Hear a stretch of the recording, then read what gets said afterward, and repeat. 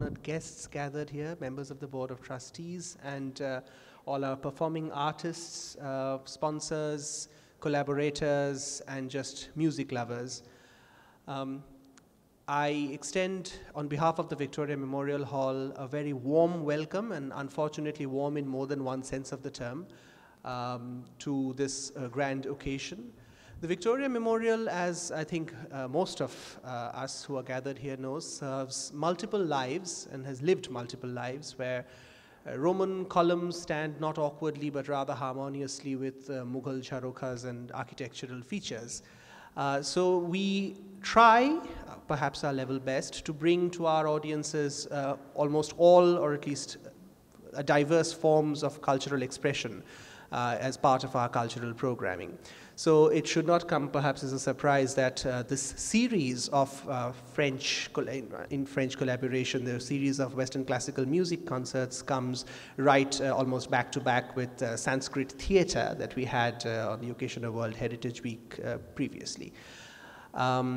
This series is an experiment we had started last year on the 12th of November with the concert by Maxime Zecchini, with some fears and tribulations and trepidation, whether it would be successful, but I think our fears have now been allayed, or as Shakespeare would say, in the deep bosom of the ocean buried.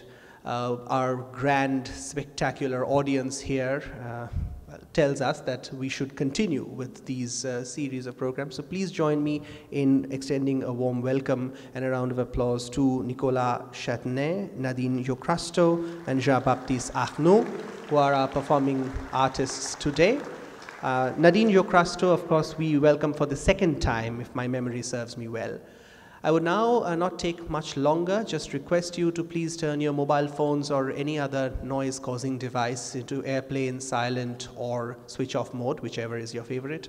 And also to, I would like to call upon the stage Mr. Nicolas Fassino, the director of the Alliance Française du Bengale, to introduce the artists as well as the concept and the whole idea of the series of 5 concerts that we have planned this year. So please, Mr. Fassino.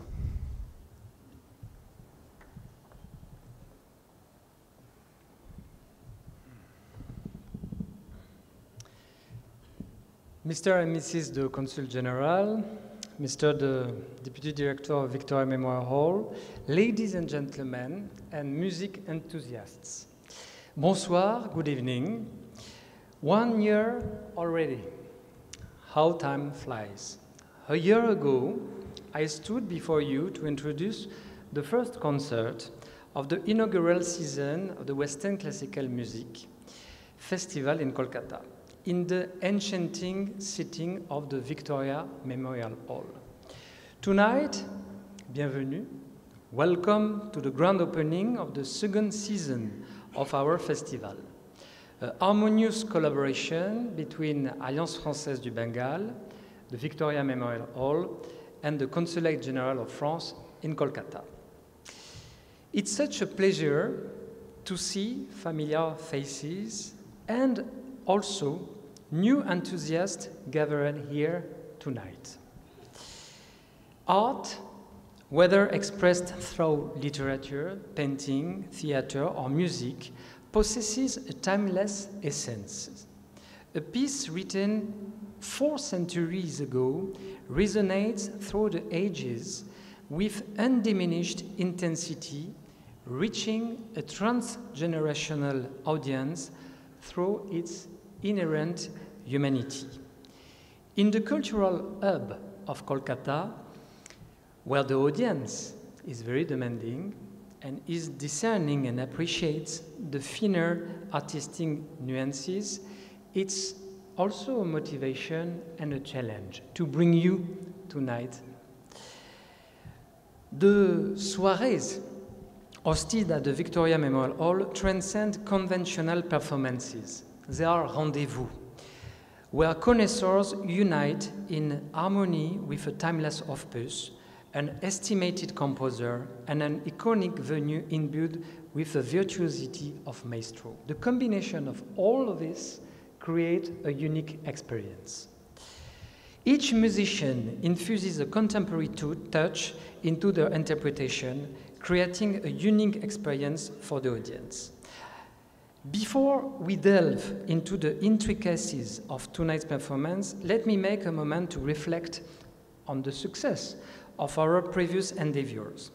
Over the past 5 concerts, we have had the pleasure of hosting nearly 2,500 music enthusiasts, people who witnessed outstanding performances by French artists, including a tenor pianist, one with a left-hand mastery, a violinist, an oboist, and a trio of talented female musicians, specially invited to celebrate the International Women's Day. Shedding light also on the forgotten composition of 20th century written by French female composer. It was truly a universal language voyage. Tonight, we continue this journey with a Splendour of French brass. The program is a celebration of timeless composition featuring works by Michel Richard de Lalande, Joseph Haydn, Johann Nepomuk Hummel, and Antonio Vivaldi. Allow me to introduce our distinguished artist. Nicolas Châtenay is the principal trumpet of the Opéra National de Paris, Paris National Opera, a maestro traversing the realms of Baroque, classical, and contemporary music, as well as the enchanting world of electro, pop, techno, and Hollywood film scores. Jean-Baptiste Arnold, solo trumpet, with the Reims Orchestra Opera. Reims is a city, you know the region, is located in Champagne. A versatile musician whose talents extend to orchestras, brass bands, and even collaborations with electronic production, blending classical and modern genres seamlessly. And then, the last but not least, Nadine Jocrasto, a young Steinway artist, a virtuoso pianist who has graced stages in England and India, embodying the spirit of dedication and excellence in her musical performance. De Lalande's composition will transport us tonight directly to the courts of Louis XIV, a journey through time to an era where the power of nobility was measured by the virtuosity of its trumpeter. This season, I'm thrilled to announce a celebration of talented artists, marking a chapter in cultural collaboration by inviting the finest musicians, like the musician tonight, but also we will celebrate the Vivaldi composition in 2 weeks, conducted by the Honorable Consul General at the same venue, but indoor. It's also a testament when we welcome French and Indian talented artists to the harmonious intersection of our 2 rich cultures. A heartfelt thank, finally, to Mr. Kumar, the director of the Victoria Memorial Hall, Mr. Didier Talpin from the Consulate General of France, and our estimate sponsor for tonight's concert, the Basu Foundation. So without further ado, let us immerse ourselves in the splendid world of French brass and revel in the harmonies that unite us across the borders. Merci beaucoup.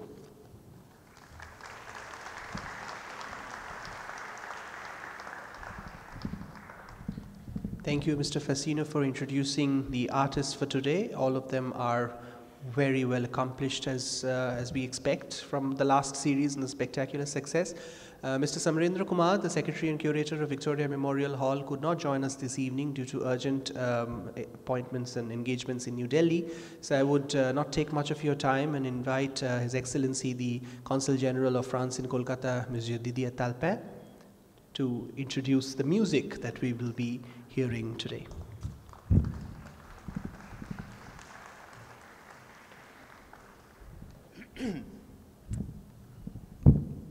So, a concert with 2 trumpets and a piano. A trumpet is, without a doubt, one of the oldest instruments ever. It was to be found under different shapes and designation, I would say on each and every battlefield in the past, from very antique times, and for each coronation, each entrance of a king, prince, emperor. But actually, what is a trumpet? It's indeed a very simple instrument, not simple to play, but in its conception, this is a pipe made of brass, generally, with a special mouthpiece. Until the end of the Baroque time is the period where Bach, Vivaldi, Telemann, Handel, etc. were active, nothing changed. Only a few notes were possible to be played. But music is a little bit like pastry. Even if you have only a few ingredients, in our case, a few notes, if the pastry chef, the cook, is good, then it can bring to a masterpiece. It's exactly the case with Vivaldi. So the concert of tonight presents somehow the historical evolution of the trumpet through the major pieces of the repertoire for the instruments, as well as a fantastic journey over 1.5 centuries of glorious music. After the Baroque period, which is going to be represented by de Lalande, and then the famous Vivaldi 2 trumpet concerto, we move till the end of the 18th century to find a special instrument, let's say a first evolution. This was a key trumpet, because the people, you know, thought, okay, the trumpet of Vivaldi, of Bach is nice, but we would like this beautiful instrument to play more songs, you know, melodies, and not only single notes here and there. And so an inventor, it was in Vienna at the very end of the 18th century, a trumpeter himself, decided to put some keys on the trumpets, a little bit the same mechanism that would be invented 50 years later by Adolphe Sax for the saxophone. This is called the keyed or the trumpet with key. This instrumentalist was fortunate enough to meet two major composers of the time, Haydn and Hummel, and two of them wrote a beautiful concerto. We'll have the pleasure to listen to both of the concerto, and these two concertos are really milestones in the trumpet repertoire. Not a single audition, competition, or concert with trumpet can't be held, if I may say, without this one or two of these pieces. But then the key trumpet was not a success. We don't know really why it disappeared, and we had to wait another 50 years with the inventor I just mentioned a little bit before, Adolphe Sax, which has the idea to put what we call the valves on the trumpet, and here the modern trumpet was definitively established. And the last piece we'll have the pleasure to listen to, which is a polka, which is a dance, which is very representative for the music of the 1850s, 60s, 70s, to be played outside, mostly in the spa cities, in what we call the kiosks. It was very popular in Europe, is typically representative for this kind of music and this kind of instrument. But let's stop it there. Enough words, and now let the trumpets sound.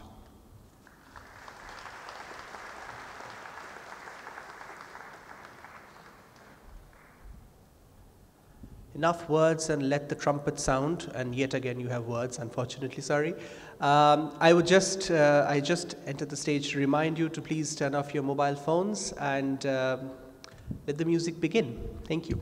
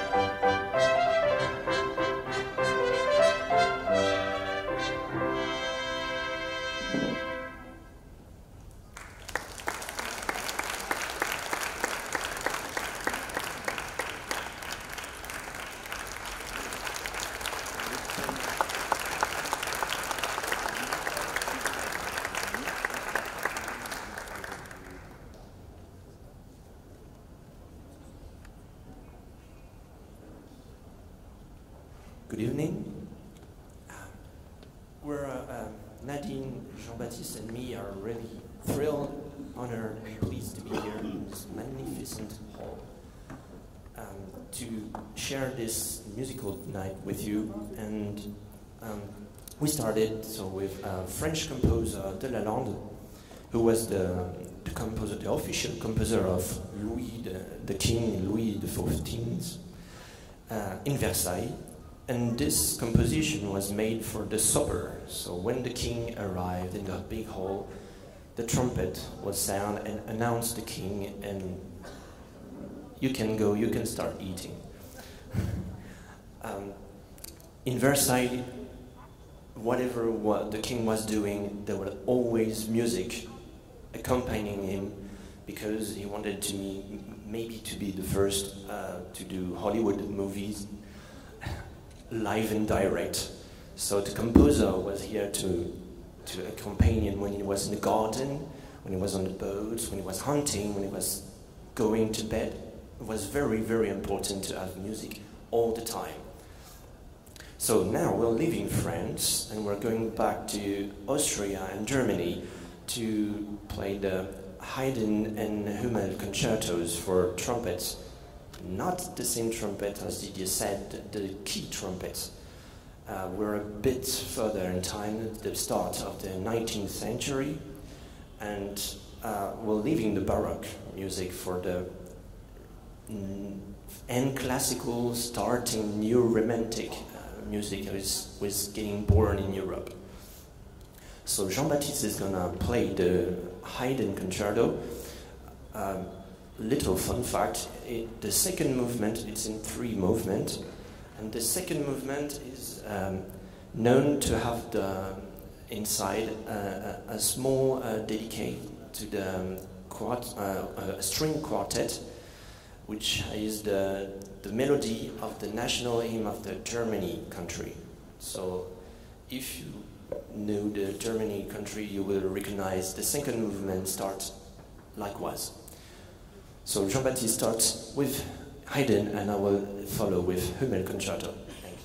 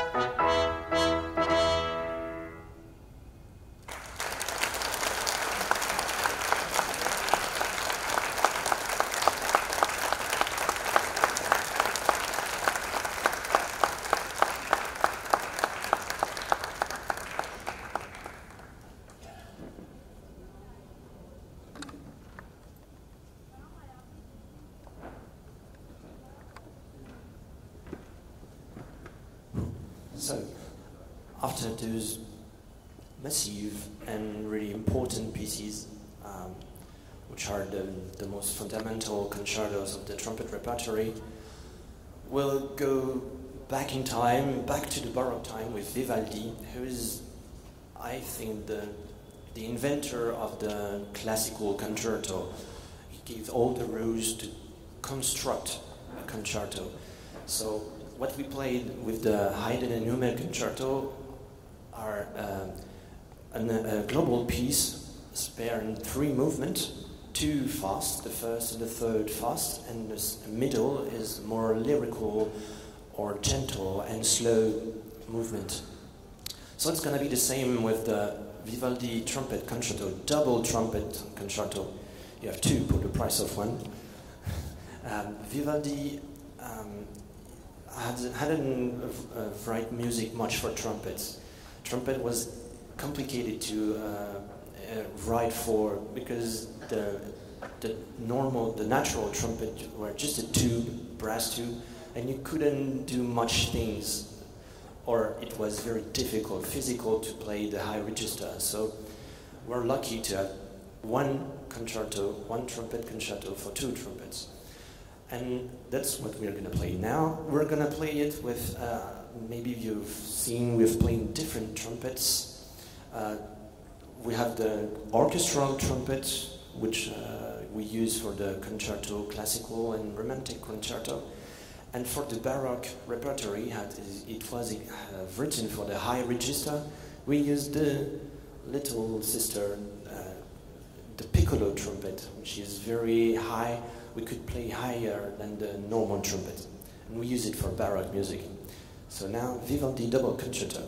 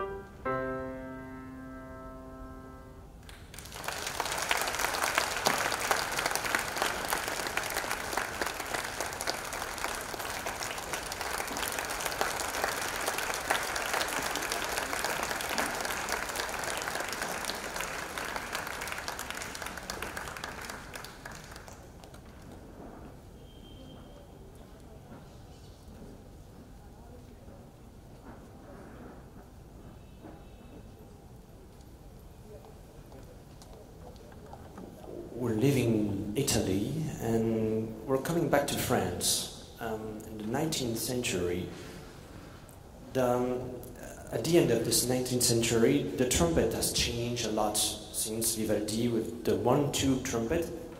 They had piston, and we could play a lot more music and virtuose music. And that was for classical and academic music, but it was also the same for the popular music.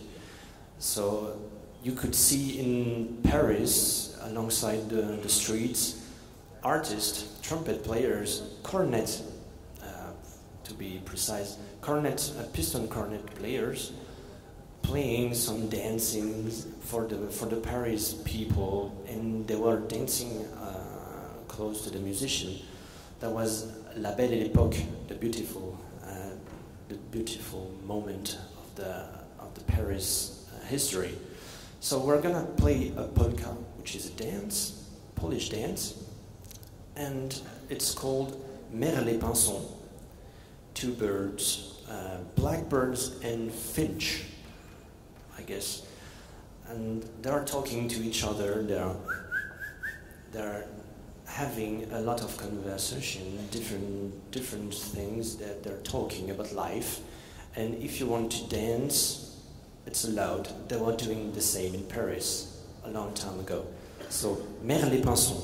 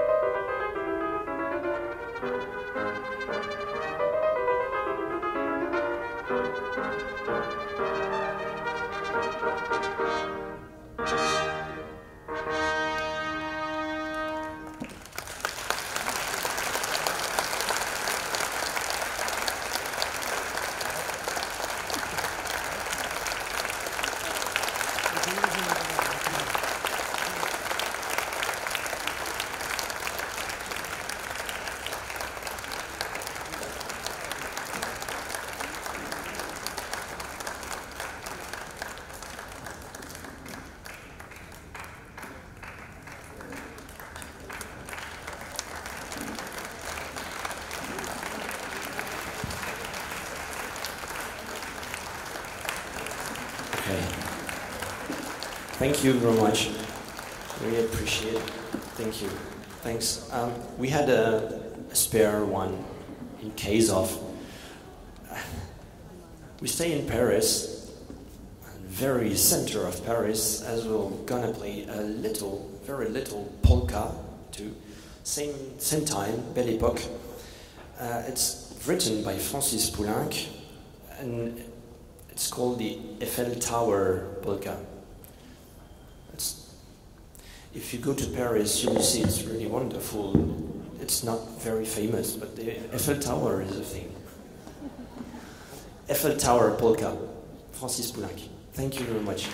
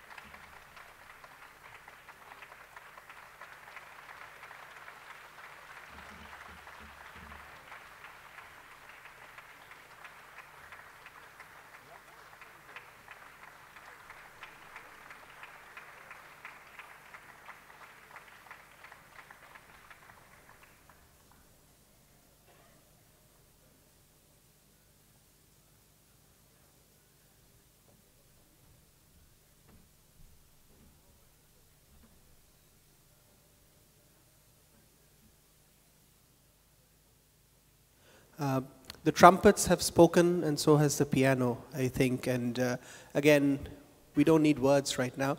But I would like to invite Mr. Atul Prakash, our Honorable Trustee of the Victoria Memorial Hall and the Accountant General A&E West Bengal, to felicitate the musicians. If the musicians would please come up on the stage once more.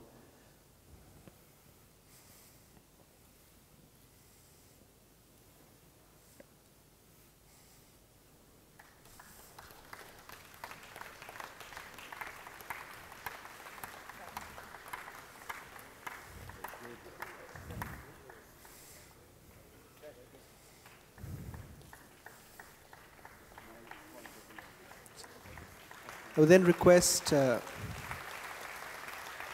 Mr. Manish Gupta, the Security Officer, Victoria Memorial Hall, to also felicitate the performers.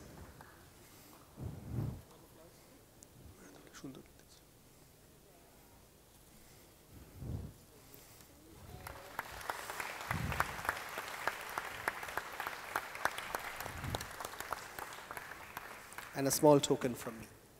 Thank you.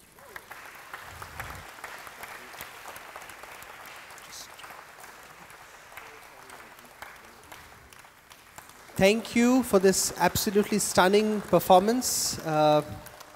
Much doesn't remain to be said anymore. We see you again, of course, in a few days. So as we were saying in the beginning, this is a series of 5 concerts that we have planned all through December, all the way up to March. We do not wait till the next month to see you again, so we hope we see you again. On the 18th of December, when we move indoors, hopefully it'll be a little more cold, which it should be. For chamber music, if I'm not very wrong, conducted by the Honorable Consul General, Mr. Didier Talpin. So we meet again in about 14 days' time. Till then, good night. And if there are any final words from the Alliance Française or the Consul General, then good night for now. Thank you.